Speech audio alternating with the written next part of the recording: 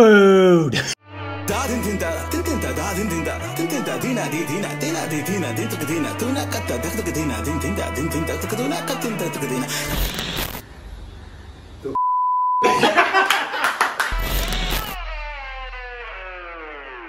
Hey, welcome back to our Stupid Reactions, idiots. I'm Corbin.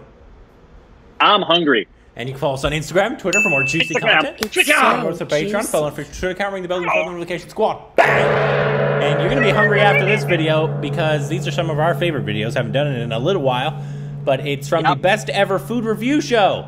We know that show. We love that guy in his videos. This is called India's Forbidden Street Food in Goa.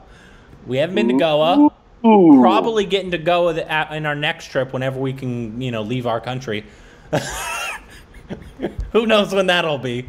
And a vaccine is available, I suppose. But it says eat at your own risk. So hold on. Okay, I thought I just ruined everything. Okay, I'm good. You usually do. All right, you ready? 3, 2, 1. I can't even believe that I'm in India right now. I'm at a food truck where they're serving beef. Yeah. I'm not dreaming. No. Okay, it looks really good. Well, it's South India. They eat more beef in South India. In Pune, we took on India's gargantuan vegetarian platter, piled high with over 50 items. If you eat until you're feeling really stuffed, you gotta take a nap. Today, we're saying goodbye to Pune, those look like hitting the road and heading for Goa. A coastal city unlike anywhere else in India. It's the party destination. What happens in Goa stays in Goa. Goa has a unique identity, which guarantees a one-of-a-kind menu. We have a gigantic feast here. I've never had so much Indian seafood. From Goa's forbidden street food to the more bizarre eats I never expected to see in India. Have you ever cooked a shark? No. There's that frickin' shark. God. Along the way, I learned the true meaning of hospitality. I just got married today, I think. So pack your Speedo and baby oil. We're heading to Goa. Well, people... If everyone knew all the things I could do, should be down, I'm back on my feet.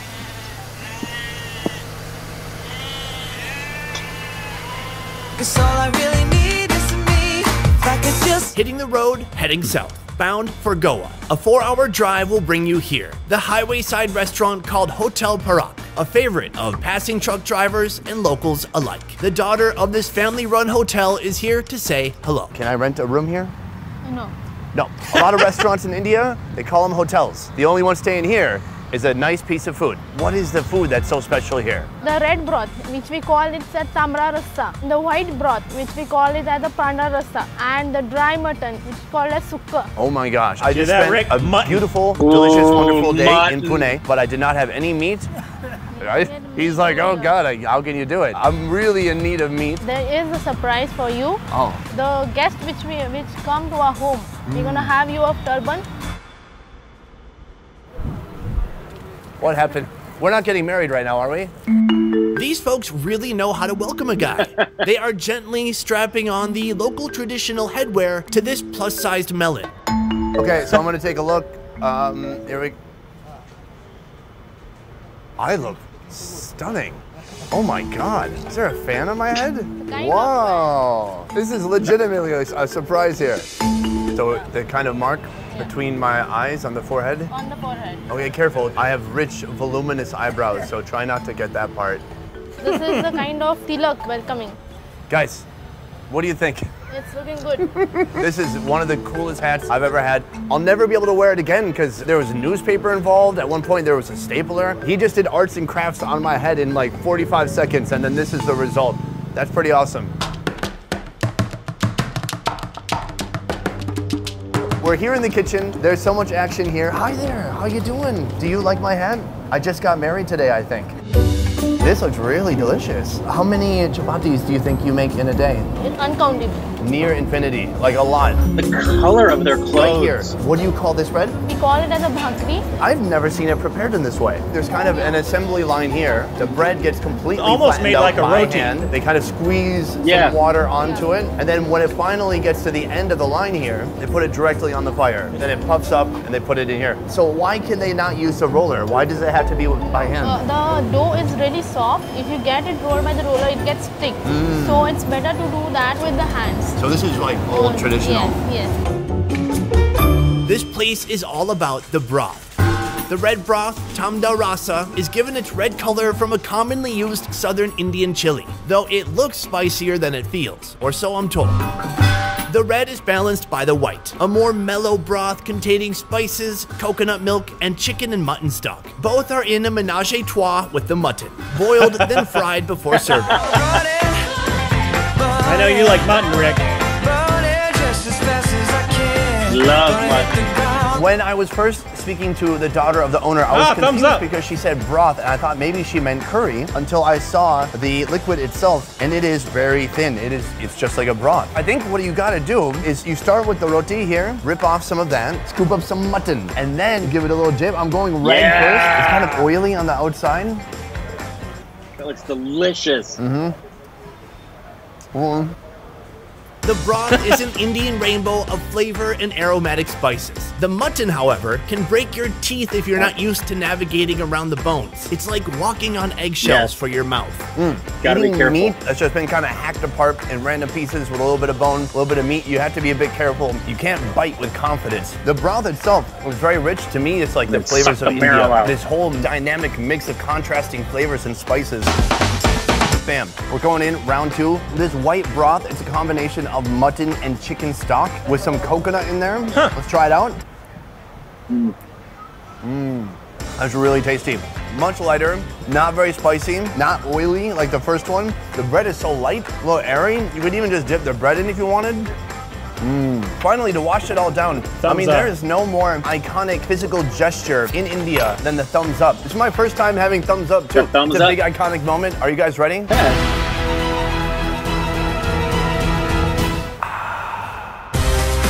Tastes like Coke or Pepsi. Belly full, belts on, time to ride. Final destination, Goa. Does that car have a space on it? How did he get Goa that is done? India's richest state, boasting the country's highest quality of life according to the people that measure that. Beaches, clean air, and its own array of unique food. Oh, that was good. The Portuguese rule of Goa lasted 450 years, and the influence is obvious, even affecting the local palate. The way they prepare the stuff, the use of like vinegars, it's like Portuguese food, but it has also like Indian influence in it. That's My so guide this interesting. evening, Jasmine. She grew up in Goa, enjoys dancing, and driving in slow motion with no helmet. 20 of the 29 states in India currently have regulations prohibiting either the slaughter or sale of beef, mostly in the north. But as I move south, the attitudes towards beef seem more relaxed. I can't even believe that I'm in India right now. I'm at a food truck where they're serving beef. Yeah. I'm not dreaming. No. Okay, it looks really good. This place has been here for the last 12 years, cooking huge chunks of beef marinated with their own special masala, coated with egg, rice flour, really and finally hammered out. fried. There's a great, really rich, kind of greasy smell in here. Chop like it a up, skirt stuff it steak inside almost. a bun, and satisfy your cravings. Oh, that's good. So naughty. My Beef, goodness. pork, you have all the forbidden meats Looks in like there. an India Philly cheese Honestly, steak. this is one of the coolest things I've seen in India. I'm gonna just sink my teeth into this. Oh my God. Bole, bole. Bole, bole. Super crunchy, nice, just oily, beefy Oh, that inside. looks good. What makes it so perfect is the bread. Looks The bread's a little great. soft and stretchy. It just hugs everything inside. Just like your mom. There's a good chance a piece of this will fall down. What about cabbage? Will that do anything for you? Not interested. I'm just like, I'm no vegetarian. Okay, let's have some more. He's like, I'm a carnivore, pal. What can I say? I like my meat. You could say exactly that. It's so heavy and greasy that the sweet ketchup is like the perfect balance for it. Very yummy. It's something I did not expect to find in India. It makes me excited. I feel naughty, rebellious, a little tingly at the end too.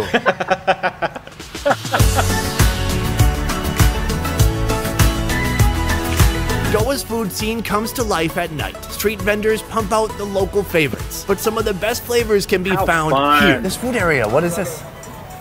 It doesn't have a It doesn't have a name? No. How do you meet people here? You say meet you behind Don Bosco's. Can we give it a name today? How about the food horseshoe? Do you see how it makes the shoe of a horse? Sure. She loved the idea. Let's go. The Food Horseshoe, as I call it, is a collection of food stalls selling all types of made-to-order eats. But we're here for this. They have a little bit of everything here. They have some rice, Fried rice. biryani, Yes. liver of duck. Chicken liver. Sorry, I meant chicken. Got some eggs, some tandoori chicken. What are we here for? Roast omelette. This is a Goan street food favorite. An egg omelet topped with chicken chakuti, a complex spiced chicken curry. I mean, I could try to explain what's inside, but just trust me, it's pretty complex. So right here, this is the omelet. Is this one omelet or two? That's 2. So how many eggs? 5. 5 eggs. We got 2 orders. 5 eggs. If I get 1 order, I get 2.5 eggs? Yeah. No, you don't. You just cut an egg in half? Yeah. So first we just have the egg, a little bit of onion in there, some garam masala. This looks like coriander. Yeah. Just feeling it out. Should he flip? Wow, Should he not flip? that's Yes. cool. That was a nice flip. Good flip, sir. Do you see how focused he is? He has no idea what I'm saying. Shut up, so right white now boy. he's cutting it up into small pieces, and then he's putting it on these stainless steel plates. So right here, this is the gravy, right? Yeah, that's the gravy. Okay, and then here we go. There's a secret delivery hole right here, and that's where the food comes from. There's gonna be one more coming soon. Gives it a spoon and delivers it through a different way this time. Man, that looks good. Okay, so here it is. Alas, they've delivered our food. They gave me a little more than you. I think they just like you better. I think you're right. Oh, this is ours too? Yeah. What's your method? I like soaking it up. Soak up a little bit of sauce. Yeah. We've got the chicken curry. It's all soaked man. up. We're gonna try it out. Oh, No, that's good. I like it. That bole bole. Bole bole. What is your bole bole dance for yummy food? just do like You're an interpretive dancer. That's your dance? Yeah. The curry is delicious. It's like super salty, a little spicy. Even some kind of citrus. There's so many fun things in there, guys. It's really yummy. And this bread, honestly, like take... So this is the one they put on the flat top. I mean, it's like literally the best way to toast bread. You do have to be careful. There are some bones in here. And that's why you want to get it kind of in the deconstructed way, because you don't want a bony sandwich. You're gonna shove that entire thing in your mouth?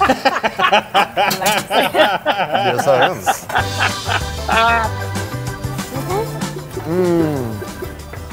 What's the bone?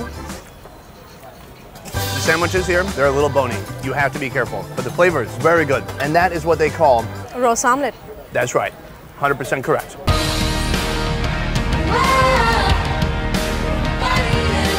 Next time on the best ever India road trip, Goa Part 2, cooking homemade Goan Hindu cuisine with the most unexpected ingredient in India. The shark, it tends to have a specific odor. If you don't wash it thoroughly, that odor gets into the fish. Be sure to subscribe and follow along as we eat our way across India. And if you're traveling to Vietnam, let me... That Okay. crazy delicious. Oh, man, I'm so hungry now. That was Yep, me too. super cool, because those looked very almost American style of like that sandwich. It looked like That almost sandwich with all the meat in it. like a pulled pork or like an Almost, Indian Philly cheesesteak. And almost like a version's kind of like of a gyro, Yeah, right? yeah. Oh, but it Oh, looked man, so I'm good. hungry. I don't know what that shark was at the beginning, but I don't like that. Yeah, I don't know why we were showing that. I'm glad we didn't go into that segment. Well, I don't know what they... Because there's a lot of people that eat shark. There's people that eat shark in America. I don't. But the thing that really Shark, upsets me please. is the people in Japan or China. I forget which country it is. But they eat shark fin soup, where they just cut off the fin and then throw the shark back. Correct. Correct. Yeah, that's inhumane and cruel. Anyways, that's not what this video is about. But yeah, this video is awesome. I can't wait to go to Goa for many reasons. I hear it's beautiful. But to know that it has a bunch of delicious food.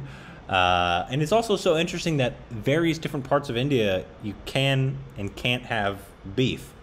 It's so interesting that even though it's one country, like it's legal in some states and illegal in other states. And I guess California has some, America has stuff like that too. We do. Like Denver was the first place where you could do shrooms. So let's go to Denver.